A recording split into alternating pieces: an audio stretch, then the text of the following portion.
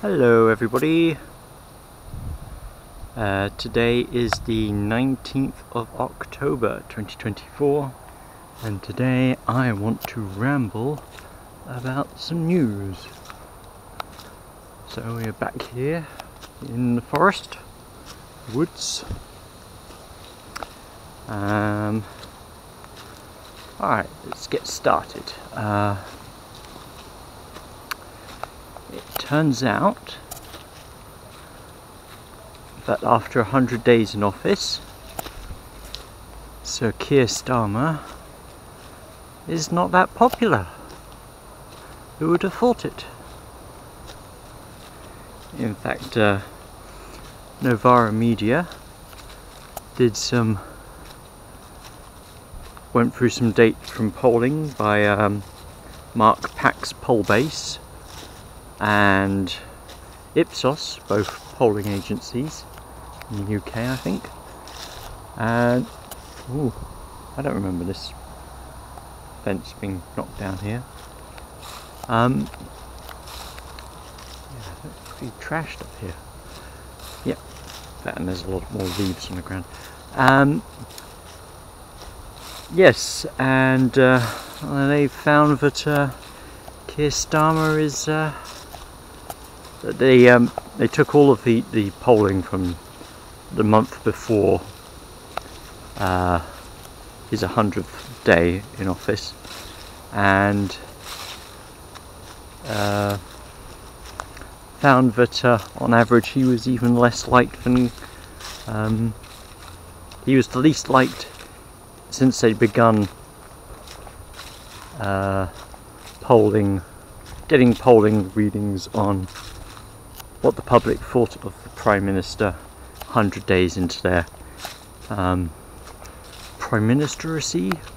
It's probably not a term, but I think you get the drift. Yep, and they found that he was the least popular since they began conducting these surveys, and that he was even less popular than Rishi Sunak. So only another 4 years and 400 and so on. 4 years and 200 plus days to go, and we can get a new Prime Minister, and maybe they'll be better. I doubt it. I don't think there's any real improvement amongst any of the main parties in the country. Alright, moving on. The US has decided to send one of its THAAD air defense systems to Israel. These are terminal high altitude area defense systems. They're anti-missile systems. They're sending one battery out of their 7, I think they have, 7, possibly 8. There could be 8. They have like one in South Korea, one in Hawaii, and yes, Israel's getting one of these as well. It will be crewed by, I think it's from 90 to 100 US service personnel from the air defense regiment, battalion, something like that.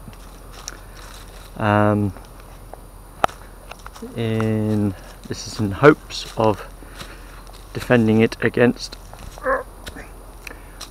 an Iranian retaliation to whatever retaliation Israel will try and deal out to Iran. Oh, it's nice weather today. Well, this part of the day. This is, I think, the most advanced air defense system the US has. And given the talk of Iran spooling up a nuclear weapon to launch at Israel if its nuclear facilities are attacked, it could well be that this is really intended to, I think it might be that it's intended to help Israel survive said attack by nuclear weapons.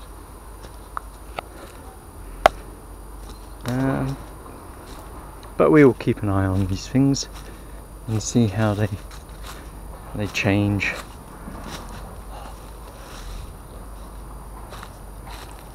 It really looks like a forest has had a bad hair day. There's twigs and branches everywhere. Leaves. It really looks tatty compared to normal. Okay, my next topic. Oh, if I can get down here. Yep. I'm sure I can. There we are. Easy enough. I did not end up being covered in mud. Alright, yes. Zelenski has returned to Kiev after his trip around Europe. He had originally been planning on going to go to the Ramstein meeting of NATO leaders, where he was hoping to get permission to use NATO long-range weapons to deep strike into Russia. But the Pentagon, well, that meeting was cancelled. Biden has said he wanted to focus on domestic politics, particularly after the Hurricane Helene. Oh, there's another deer. I'm pretty sure that didn't come up on camera. Yep.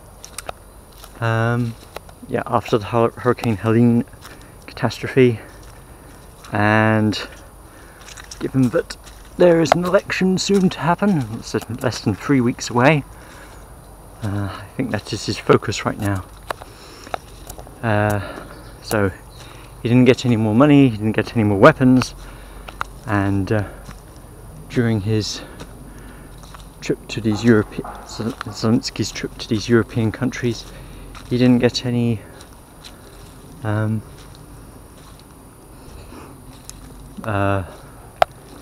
extra agreements from European countries, so he went home empty-handed.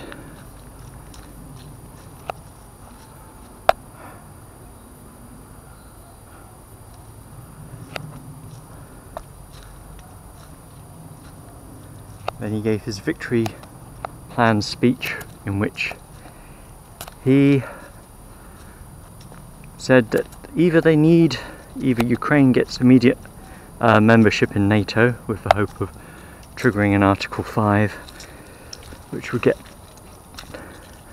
could get NATO troops involved in the conflict in Ukraine, or Ukraine would need permission to would need access to nuclear weapons to defend itself against Russia, which would of course end up in a nuclear war.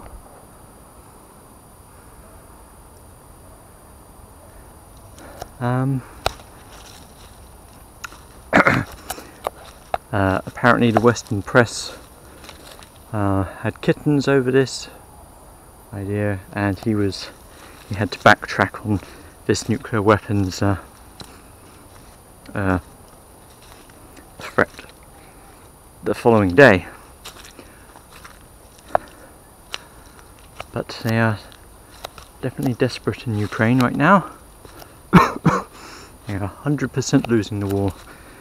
I don't think we've reached the halfway mark yet. There's still plenty of Ukraine to go, and there's no signs that the government there is willing to let up, to give in, or even negotiate. So I imagine it'll be a couple more years I do think that there will be more, the US will give more weapons and money to Ukraine after the presidential elections, when it's no longer something on the American voters. When the American voter, it doesn't become something that will influence the American voters right before the election. That makes sense, yeah. Right. Ooh. Right. Yep. Oh, and continuing on with the US election, attempts to sway the public. The US is talking about placing arms embargo on Israel if in 30 days, if it doesn't clean up its atrocities, if it doesn't stop its atrocities on the Palestinians and Lebanese in the next 30 days. This deadline will of course arrive after the US election, so I don't know. I very, very much doubt the US will. The Biden government or the Harris government or the Trump government will place an actual arms embargo on Israel. I think they're in it till the bitter end.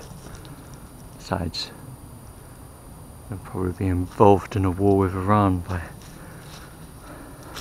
the Israelis will have got them. Netanyahu will have got them involved in a war with Iran and their proxies, their allies. Proxy is probably the wrong word, but yeah, allies by the end of the year. So,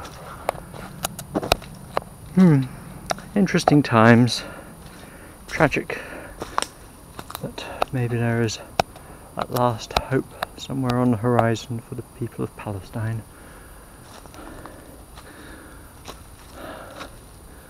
Although the journey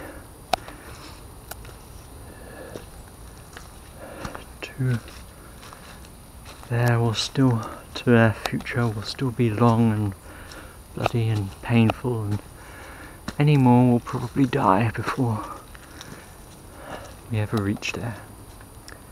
But sometimes